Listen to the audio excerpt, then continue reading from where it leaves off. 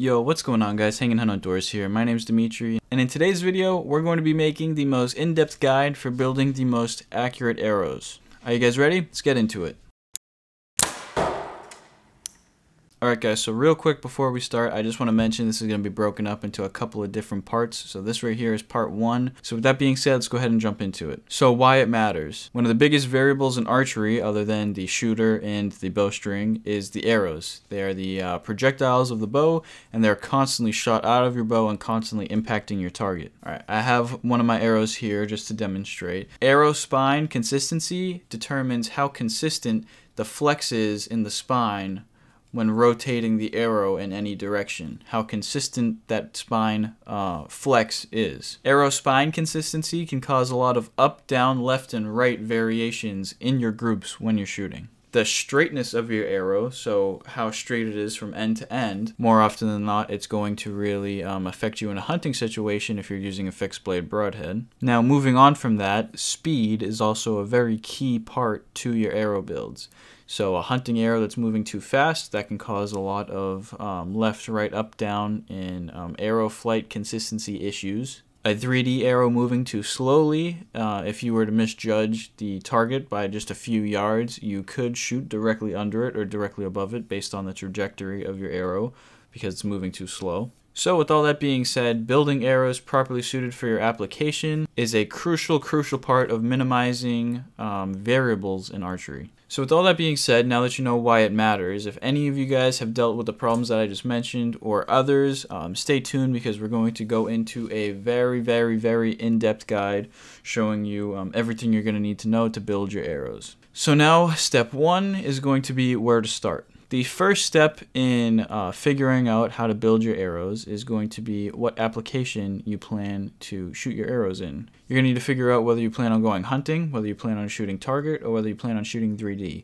Or if you're doing all both, this is going to be a great video because I'm actually going over building arrows to do exactly that.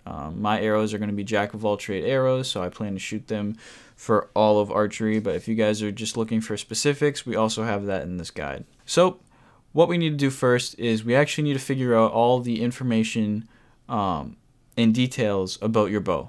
Things like IBO speed rating, draw weight, draw length, the let off, and the weight of your peep sight D-loop. Now I know that can kind of be hard to measure, but just give or take, if I were to toss you a number, it's probably right around the 4 to 5 grain mark. Okay, so once you have all those things figured out, you want to write them down on a piece of paper or something, and then you're going to want to go over to a computer and check out this website. So this website is called archerycalculator.com. What you're going to do is you're going to go there, and then you're going to fill in all the information about your bow. Then what you're going to do is you're going to look at the arrow weight section. You'll be able to punch your own number into this. What you're going to do is you're going to start with a decent arrow weight, your desired arrow weight, or something that appeals to you. Now what this is going to do is it's going to spit you out a bunch of different speeds of the arrow depending on the weight that you put in. Based off of your application, there can be target speeds for each application. So for example, a good deer hunting arrow or target arrow is around 275 feet per second plus or minus 5. That's going to give you a good arrow that's going to be very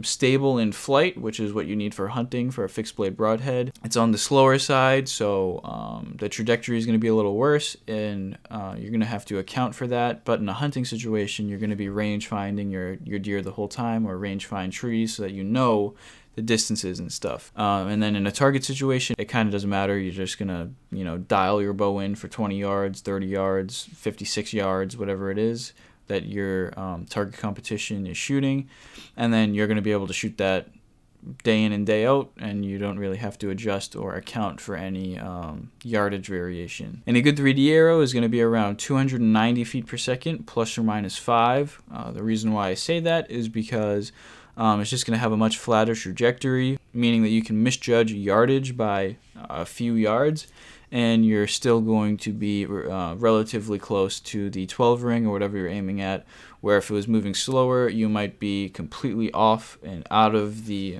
vital zone of a 3D target, or if it's really slow, you might actually bury your arrow in the dirt. And then for me, like the arrows that I'm going to be building, these right here are jack of all trade arrows.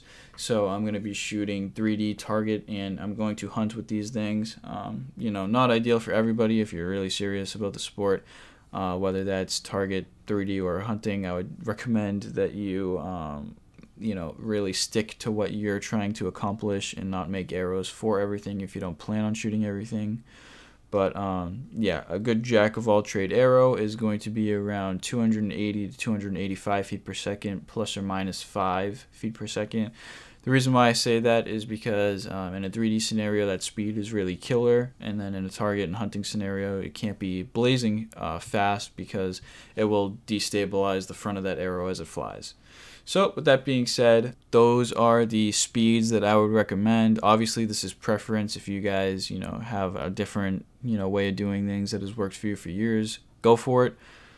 This is just from my experience what I found to work best. Now, with that being said, now that we have our desired speed, and you figure out a speed that you want, or you're going based off of my recommendation, what you're going to do is you're going to go over to that arrow weight field on that website, and you're going to punch in weights until you hit roughly the target speed that we're looking for. So for me, as you can see here, I believe it's around 470 to 480 grains. So now once we have the arrow weight figured out, we're going to consider this our target arrow weight, so that when we're building our arrows, we're going to try to calculate and get as close as possible to that number. Now this isn't like, you know, make it or break it. It can be a little off and have a little bit of variance, but we're going to try to get as close as possible to this number. Now that we have our target weight figured out and the necessary speed that we're going to need and that we're trying to achieve, that's pretty much going to wrap up this video. In the next video, we're going to be showing you guys how to choose an arrow shaft based on your application.